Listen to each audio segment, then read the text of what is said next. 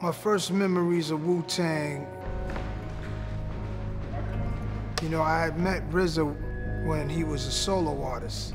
And when I was hearing about Wu-Tang, I kept hearing about these dudes. They was coming to places tearing shit up everywhere they went. And it was like, they was making a mark. And I kept hearing their name, and I knew something was coming with it. You could just tell, you could just feel it.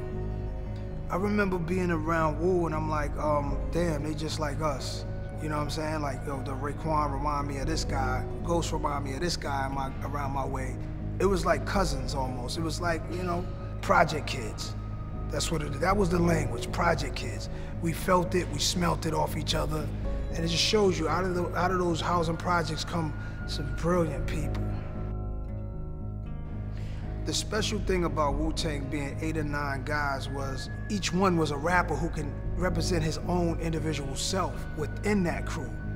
They were the example for all of us, because we didn't really see that before. Like, more power to them, and show love to them, respect them.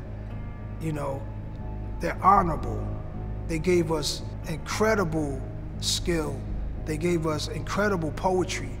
And it gave us music that no one's touching to this day. It's timeless.